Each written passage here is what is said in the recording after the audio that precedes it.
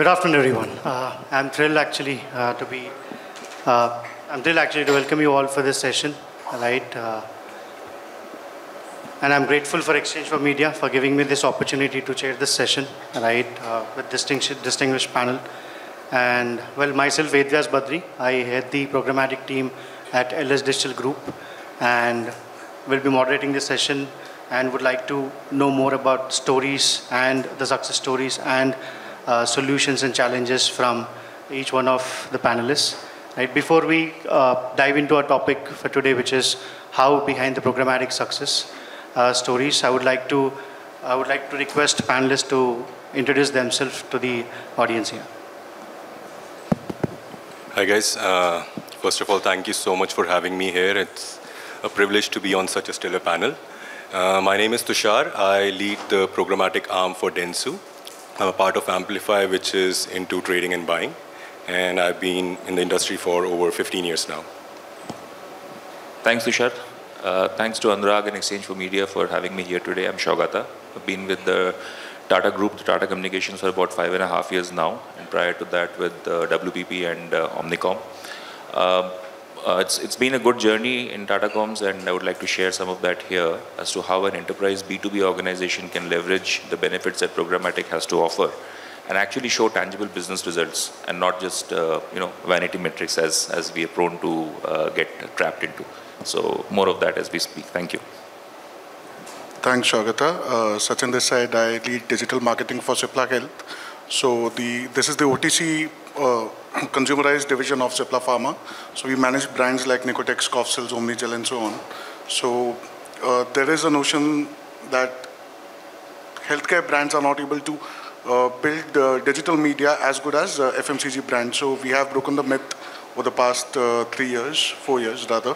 And I'll take you through the journey that I've had before this at Group M and now at Cipla Health. Thank you. Hi, good afternoon, everyone. My name is Aditya. I'm part of Air India. I'm sure every one of you knows Air India. I need not introduce Air India to you.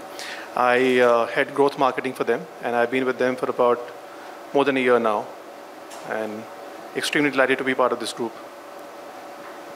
Thank you for the introductions, guys. So I would like to start with you, Saugata, right? Moving on to the first question, right? What was your first experience like in adopting programmatic as a media channel in your overall media mix, right? And did it help you fill any gaps, or let's say, what gaps it helped you fill as such? So, like I was saying, right, I came to Tata Communications from the agency side, and when you're on the agency side, and Tushar can probably attest to that, one tends to think that programmatic is a way of life, right? There's nothing that can exist without programmatic in today's digital-led marketing ecosystem. And when I went to my boss for the first time with a programmatic plan, he was like, "हमारे यहाँ ये नहीं चलता है. We are in a different business. आप बाहर से आए हो, आप समझ जाओगे." So from then to now, we've shown a very healthy CAGR of upwards of 30% in terms of our outcomes, in terms of our investments, and so on. So getting that whole concept that programmatic is not something which is only meant for FMCG or D2C brands, but because you're talking to a customer whose expectations in terms of information are pretty similar to what they are in other industries, and programmatic helps you deliver that with efficiency, with precision, at a very effective cost, and with the right kind of targeting and frequency that you require. It was a mindset shift that I had to bring around, and that took about a couple of years, but now we are here. The gaps that it helped us fill, I think all of us will attest to that, and so will the audience. From a spray and pray campaign practice, we're now more focused, more targeted, far more efficient, and the results are speaking for themselves. So I would say that's how the journey has been. Great. I mean, hearing it from you, I think it's like a pure sales thing, right? I mean, we at agencies struggle to get brands on board on programmatic. Hearing you say that it has been a great success, definitely will influence others also to kind of get onto programmatic. Great. I would like to move on to Aditya, right? How has been your experience in terms of adopting programmatic, and what gaps it helped you fill? Sure. So I think, as most of you know, I mean, Air India is in the midst of a huge transformation. And I think there are almost like million eyes literally watching us as to what we are doing and when things are expected to change and so on and so forth. With that kind of expectation, I think it's very important for us as a brand to sort of put out the communication in a very transparent manner to the consumers. And that required a channel which had huge reach.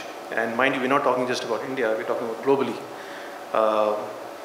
So I think we generally, the go-to channels for us have been the usual Google and the Facebooks of the world. And for us to basically evaluate something beyond that was largely triggered by this need to sort of really spread the word out, communicate very sharply about what we are doing, what is changing, when is it expected to change. And I think for that pure reason, I think we decided that we need to sort of opt for a channel like a programmatic, or had a programmatic ecosystem put in place to sort of spread the word, get that right word of mouth out.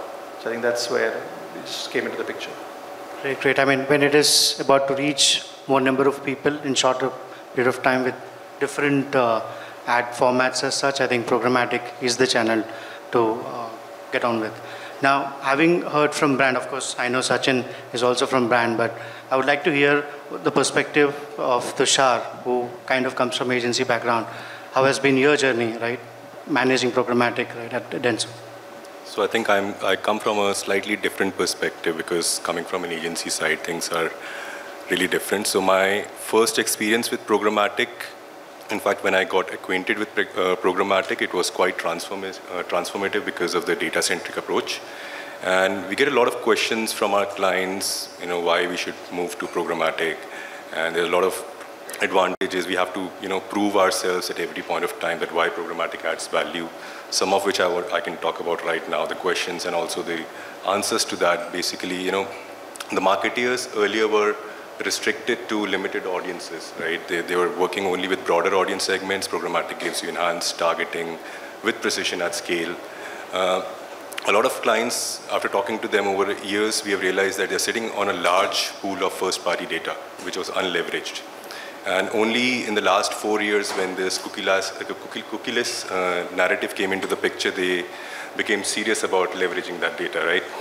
So programmatic gave them the ability to leverage that first-party data, coupled with the insights that they are getting from their third-party segments, and actually activating that in real time, right? So basically, they are able to harness that energy.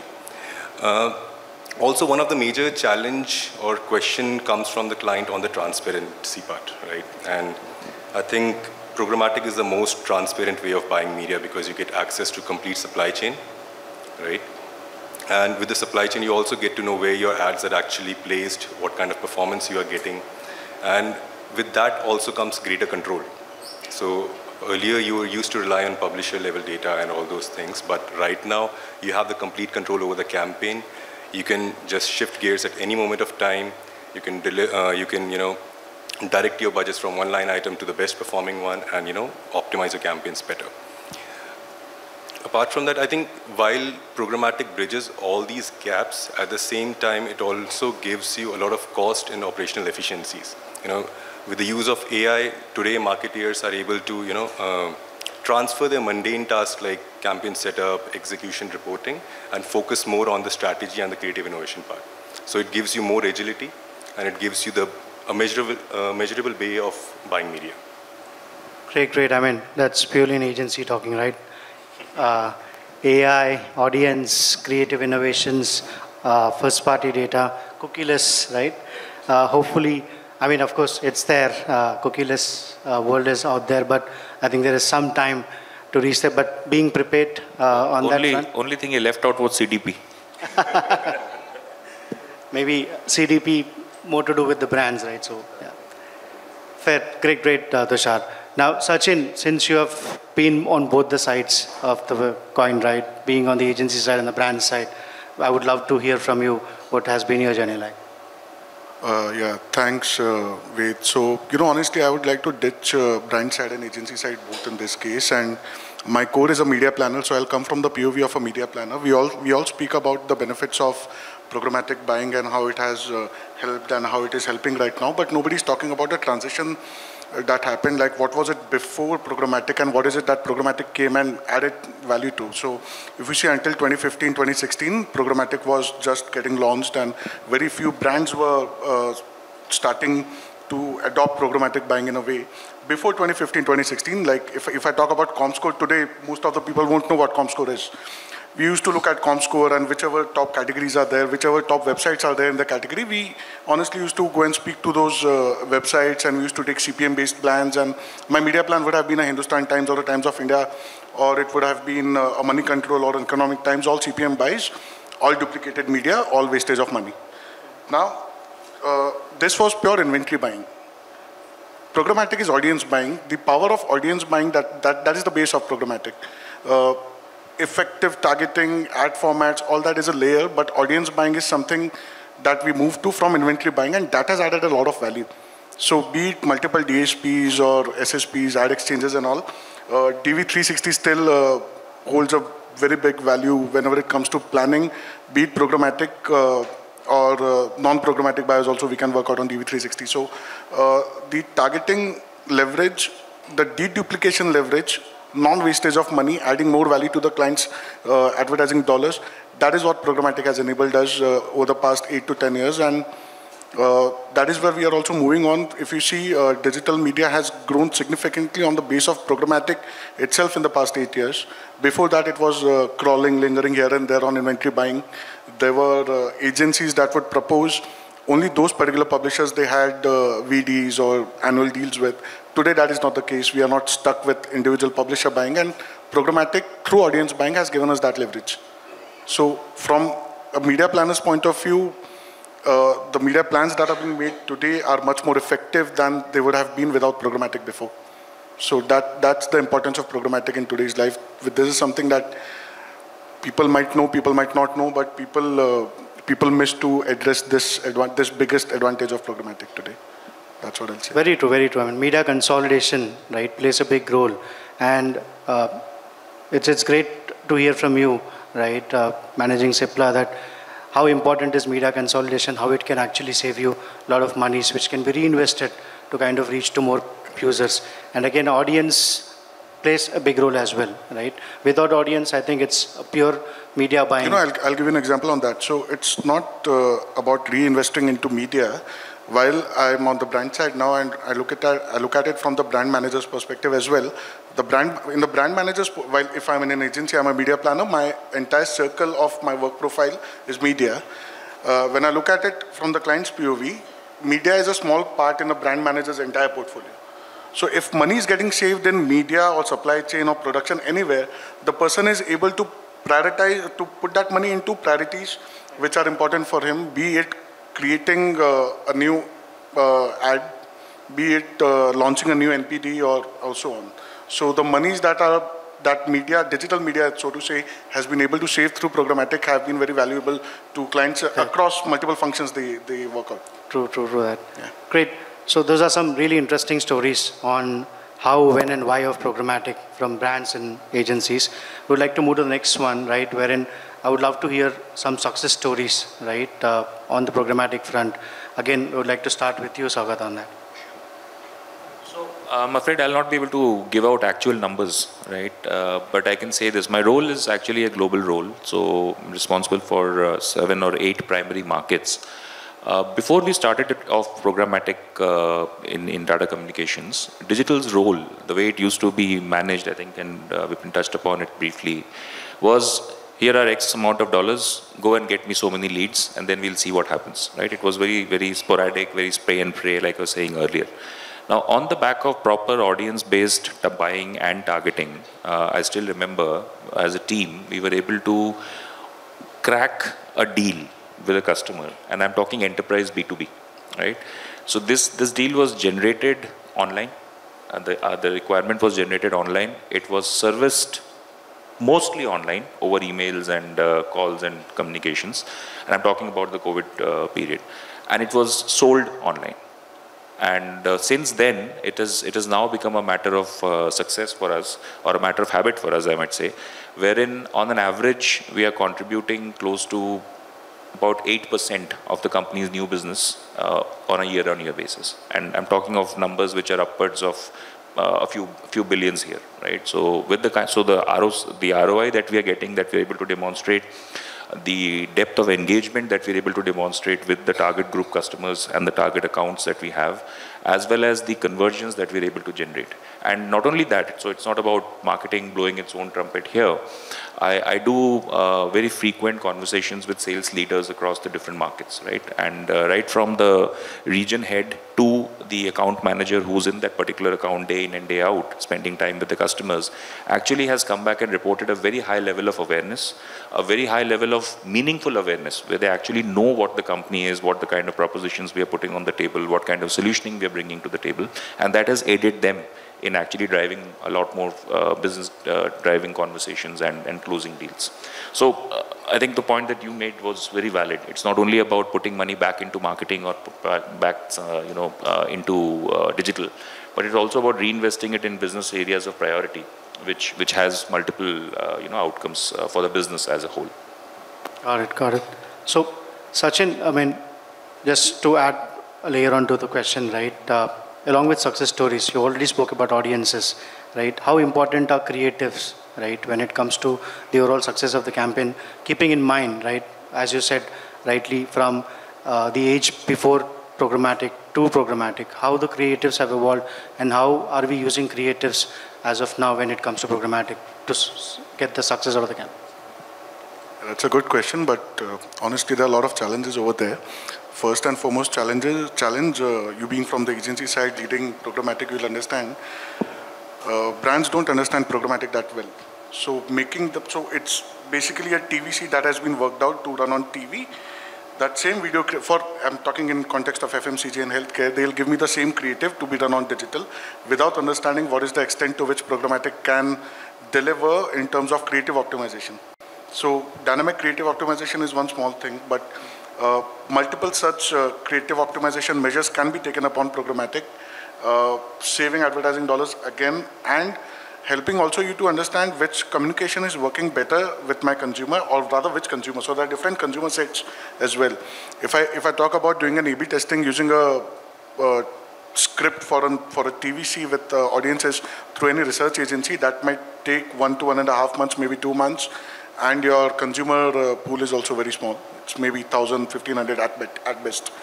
A/B testing is one of the most important things that programmatic has brought in, saving a lot of time, saving a lot of advertising dollars.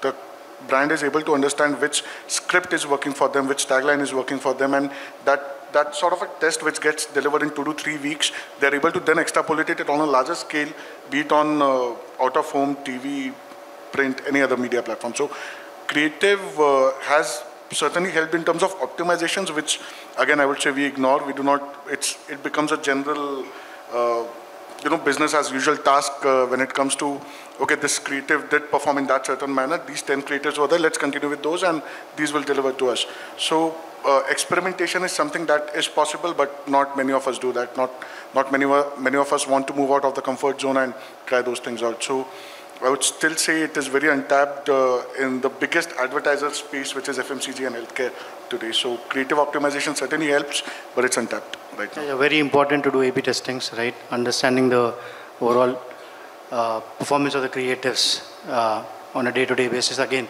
DCO, moment marketing, personalization is also very important, right? It gives you that, flavor of being very close to the user that we are tapping into. Aditya, how has been, what kind of success stories have you seen on the programmatic front at your end? I think we've deployed programmatic, especially overseas. I think we've deployed programmatic channels in markets like Europe, USA, Canada. And I think we've seen encouraging results in terms of what the brand lift studies have sort of reported. We've seen lift in terms of awareness, we've seen lift in terms of consideration as well. So I think it's been a positive sort of results there. Just taking on the point on creative, I think from the creative, obviously audience creatives, one cannot overstate their importance. It's the fundamental bedrock of what we do. At Air India, I think we've taken extra steps to ensure that we have the right alignment between the creative and the channel. So, like Sachin was mentioning, there were days when you would just have a TVC and then that would get adapted into different mediums. Now I think the change that we've tried to incorporate in our setup is that we want to take the channel view first. And looking at the channel, we try and develop the creative strategy basis that. So it's a digital outdoor hoarding versus an audio platform like a Spotify that we're kind of leveraging. The creative strategy essentially flows from there. So we've tried to reverse the cycle in that sense, not have a creative first and then adapt it. Look at the channel first and then sort of figure out what's the right creative for it. So I think that seems to be working well for us, and we hope to sort of continue on that. Good point. So choosing the right channel and the right creative for it, and at the same time having the right tech in place to measure the performance of the overall campaign through brand lift studies and other tools as such. Great, Aditya. What about you, Tushar? So I think coming from an agency side, we see a lot of success stories on a regular basis for our clients. And if you go by industry reports, and as Sachin mentioned that, in 2015-16, when programmatic came into picture, there was very less adoption. And now in the course of 10 years, you will see that as per industry reports, there is almost 46% of the budget goes to programmatic in an average media plan. So I would say that that itself is a success story to look out for. And if I talk about Dentsu, we have seen legacy brands who used to spend hardly 2%, 5%, who started off with that kind of an experimentation budget and now spending up to 80% only on programmatic. The rest of the 20% is for the walled gardens, right? So again, there are a lot of success stories we can talk about. One campaign I can talk about, again, it's not promoting Dentsu here, but yes, one of the things that, most of the client partners would have tried weather ads, but we did something different. For one of our white good brands, we did some innovation which was on weather ads, wherein an APAC first innovation, wherein there is a weather trigger that gets triggered when there is certain conditions met, and you're able to see that campaign in a CTV ecosystem, right? So it gave a lot of, it was very receptive. We were able to reach more than 1 million unique households. Viewability was great. Completion rates were up to 90%. So, right, so it was a very relevant and contextual way of targeting. And that is, I think that is something that I can quote right now. Great. API integrations to programmatic, right? And possible moment marketing as well. So, if I may just add a point here, I think when we talk about creatives, it's also very important to think about the brief, right? What programmatic has helped us do, given the data that we collect and the insights that we collect with respect to what was rightly said, what is working, what is not working. In data communications, we have actually now started making, not now, a couple of years hence, it's been a couple of years, we have actually started integrating that as part of writing the brief. Because when we know that this works, why would we not give the agency that information as part of the brief and get them to come up with creatives and probably get it right the first time? Right? So that is another untouched benefit or unknown or unheard of benefit of programmatic-led data, that is at the disposal of both the agencies and marketeers to further sharpen their messaging, make it more contextually relevant, and drive higher engagement and hopefully conversions. Right, very true. I mean, not only analyzing the impression, clicks and conversion data, looking at how creative has done, right? If it's a video creative, what has been the completion rates, what has been the engagement of the user on the creative, at which point is very important to learn and understand so that we can fine tune our future creatives. Good, great point, Saugata, on that. So moving on, right?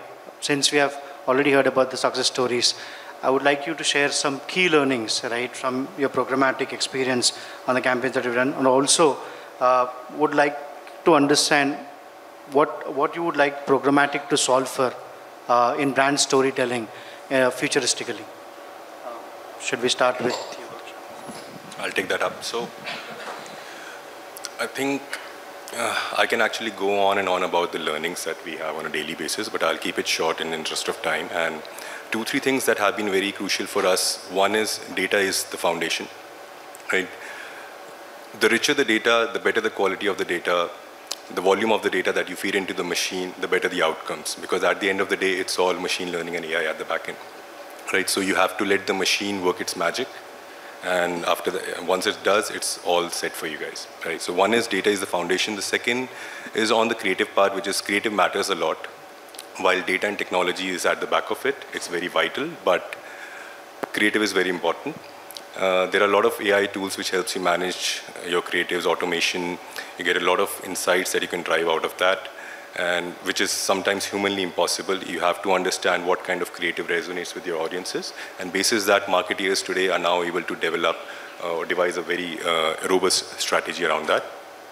And the last thing and the most important is also for the brands that you always have to test and learn. Programmatic actually thrives on continuous learning and experimentation.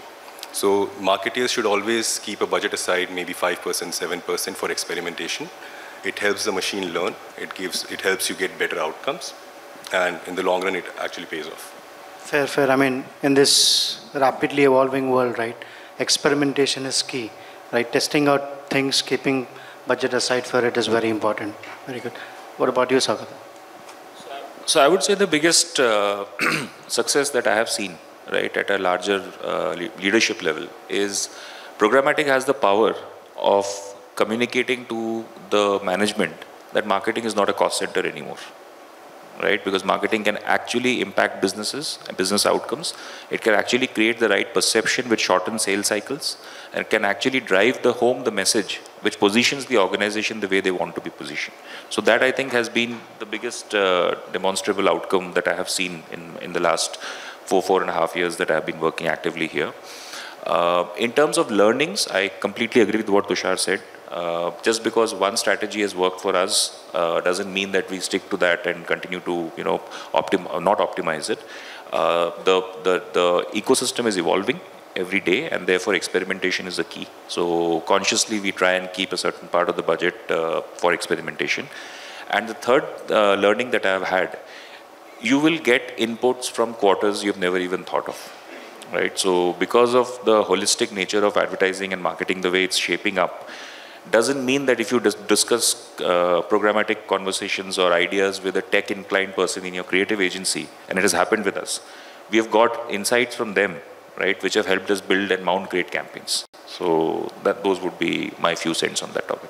Great, great. So, Sachin, I would like to, of course, you have shared few key learnings already, right? If there are Yeah, I'll touch upon two points over here, coming from not a creative-led POV, but a media-led POV of how do we reach out to the right audiences, if I may say. So if I give you I'll talk about the challenge as well and the success story. So Nicotex is one of the flagship brands that Cipla Health has, and it is also one of the only brands rather, that we desperately want to fail. We want Indians to quit smoking, and Nicotex is not selling anymore. So what happens is the brand team comes to me, and it was for past year and a half after I joined, and they were like, we want to reach out to smokers online.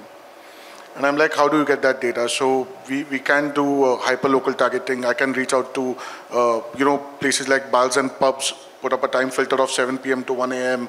I can reach out to corporate parks and areas around that from 10 to 6 in the evening and so on. But that again is spray and pray. Just like TV, I'm just sharpening it a bit through hyper-local targeting. The brand again came up with a question that I want to reach out to smokers who intend to quit smoking. That is my TG. For Nicotex, that is the right, that is the sharpest TG that they can reach out to. So we had discussions with our agency, and one thing just clicked to us, that targeting is sitting right out there. We never used it in the past few years, which is apography targeting.